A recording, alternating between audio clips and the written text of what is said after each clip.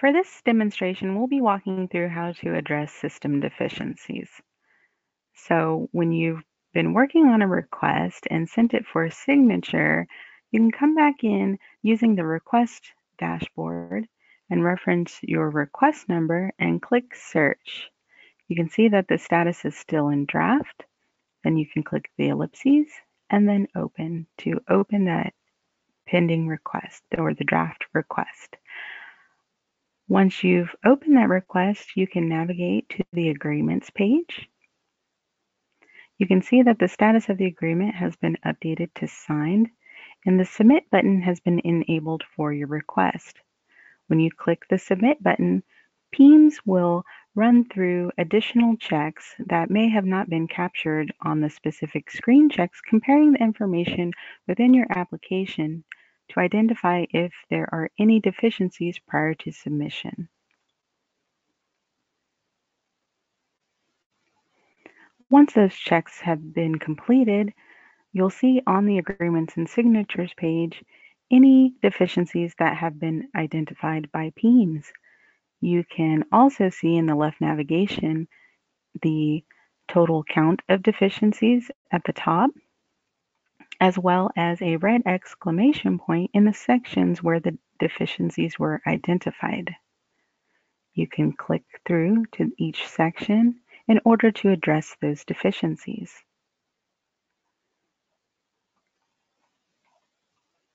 You can see for the owners, creditors, and principals information that there is a red highlight for the specific owner, creditor, or principal that has deficiencies. You can click the ellipses and then open to view that particular request.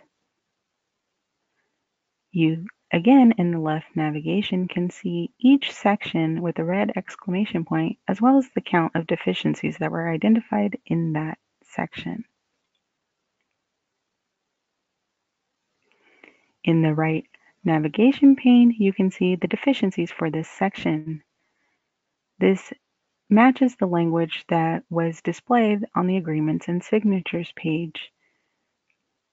This particular deficiency indicates that there is missing required data on the addresses page for the owner, creditor, or principal record. You'll then need to enter in the relevant information to complete your application or request.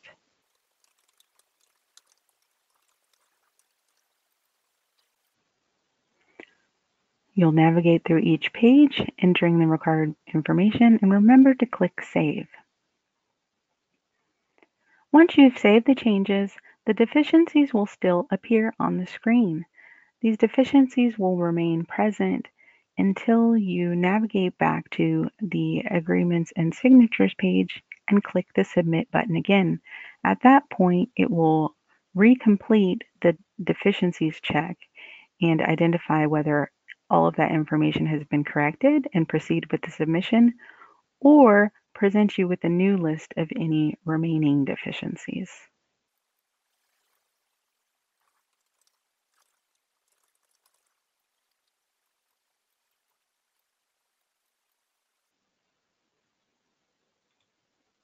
Note, as you go along, you will see blue check marks appear. That means that page has been completed, but the deficiency check has not yet been rerun in order to confirm whether or not it has been addressed.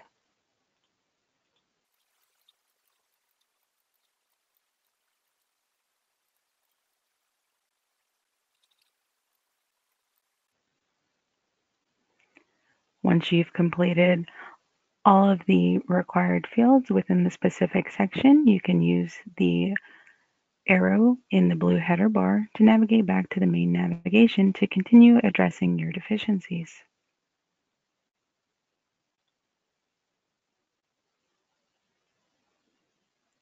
For this particular page, for practice locations, you can see within the grid the practice location that has deficiencies associated with it will be highlighted red.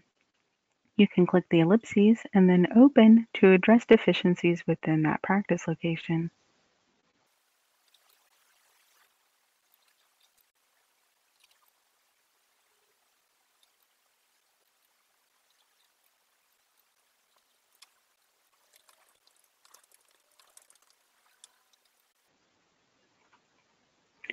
Once you've addressed all deficiencies, you can again use the arrow button in the blue header bar to navigate back to the main navigation. Once you've addressed each of the deficiencies identified, you can go back to the agreements page and then click Submit.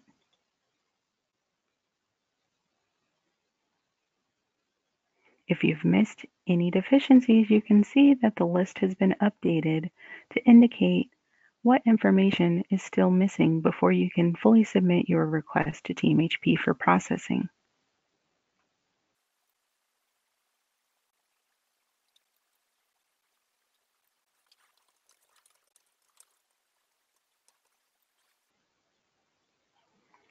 Once you've addressed those deficiencies and clicked Save, you can navigate again back to the main navigation using the arrow in the blue header bar.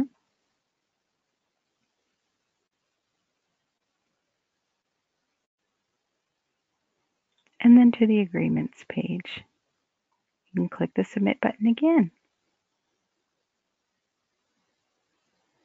Still, if you haven't addressed all deficiencies, the messages will update to confirm what deficiencies still have not been addressed prior to submission.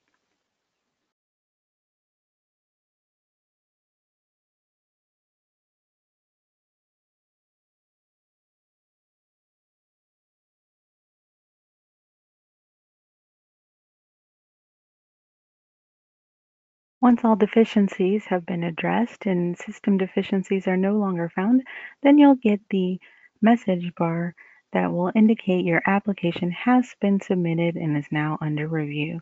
You can then obtain your request number, keep that for future reference, and click OK.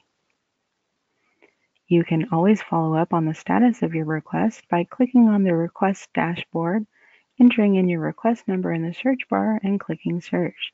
You can view the status to determine whether or not it's under PE review or if it's been closed or sent back for additional information. You can also click the ellipses and then open to navigate and review any information within that request.